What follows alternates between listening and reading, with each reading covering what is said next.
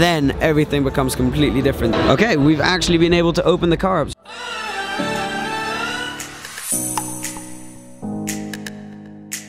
Morning, I apologize for the music coming from the Infinity stand, but I wanted to do a video on this car because, well, first let me tell you a story. First time I came to the Geneva Motor Show, I met some of the guys who worked at Gemballa, and they were the nicest people ever to me and actually invited me onto their stand, and I ended up working on their stand for about 2-3 days during that show, the year I'd been there with them. They had some amazing cars there, and ever since they've sent me cars over to film, they've provided for me at different motor shows, and they've always been really, really kind to me.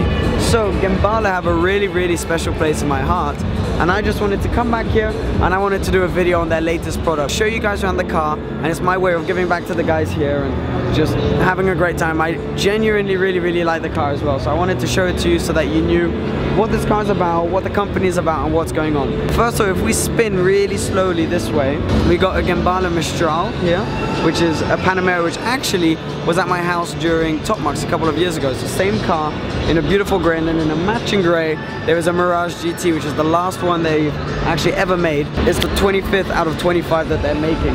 Last one here. The main reason we're here is the Gemballa Avalanche, which is a line they've been doing for many years, where they'll take a 911 turbo and just tune it to sort of the maximum output, all crazy, sort of just full out crazy 911. So this is what they've done here. They put it in this beautiful metallic paint, which is absolutely stunning. Purple cars seem to be something that are really growing on me at the moment. It's in this beautiful purple color, and it's effectively a completely new car. They've changed everything. Full body kit, rims are different, it's got the craziest wing in the world. The engine is completely different as well. They've pumped it up to 820 horsepower. The whole body's been changed. There's carbon fiber all over the place. The wheels have been completely redone. New carbon ceramic brakes, and overall it is just my favorite, I think, tuner car from the show, because I think it's an amazing car by itself, but also because I really like the company and what they mean to me. So this is just a quick video I thought I would do today to show you guys this side of things. Not a massive video, but just something to show them. So I'm going to walk you around the car now and show you a few of the differences. Okay, here it is then. So this might be slightly shaky, but it'll just be me walking around the car to show you some different things. First things first, the whole front of the car here is completely changed. So the whole front end, the whole front splitter, it's still got the same lights and the same LED running lights as the normal car, because obviously it is still based on that, but then everything becomes completely different. So you got these air vents here, which are a new Gemballa edition. You got this new hood, which is very cool, sort of American muscle car style. And around the side you got new air vents in here, new rims with carbon ceramic brakes, which look like new calipers as well, but don't quote me on that. As you can tell, even this piece here is completely changed because it's got another air vent there, which you wouldn't usually see. That air vent continues through the door, where you've got a slat which you wouldn't usually have, so you realize how much effort these guys have put into it, because everything on the car has been changed.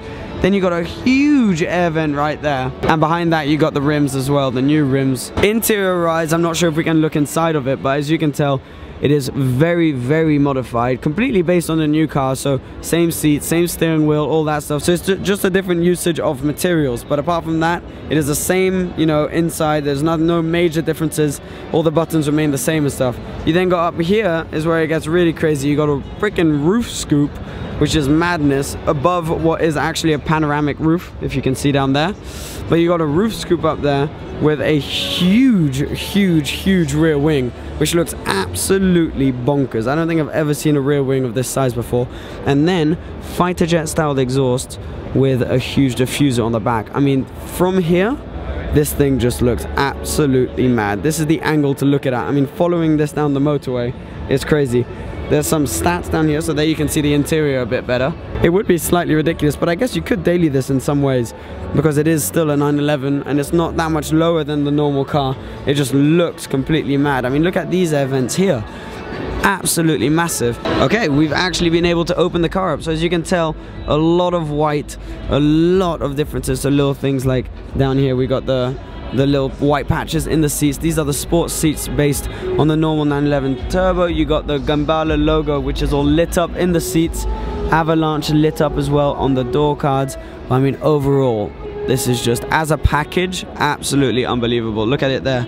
You got the massive Avalanche logo. Really, really nice. It's just literally bathing in Alcantara and leather. Really nice interior. Really well done to these guys. That's that then. I'm gonna wrap it up here, but I just want to say a massive thank you. There isn't actually anyone representing Gemballa here, so I haven't been able to get too much info on the car, but I just wanted to make this video. The last few videos, the Alpine video and the GT3 video and this one, have just been me coming back, just making videos that I wanted to make last time I was here, which I didn't have time to make, and mainly they are the 3 cars that I went straight to see as soon as I came back and had time to actually look at cars. So I figured I might as well just bring a camera with me and film them for you guys. So they're not the most highly edited, not the most highly produced videos, literally just a quick tour of every car with sort of what interests me about them. But we're gonna be back to normal videos in the next couple of days. Thank you so much for watching. I apologize for the music again. That's really annoying, but not much I can do about it. Thanks for watching as per usual. Please remember to subscribe. Congratulations to these guys on their new car. I love it. Comment down below what you think, and I'll see you soon. Cheers. Bye. Hey, quick cap saving, serenading them hoes. It's no Julia.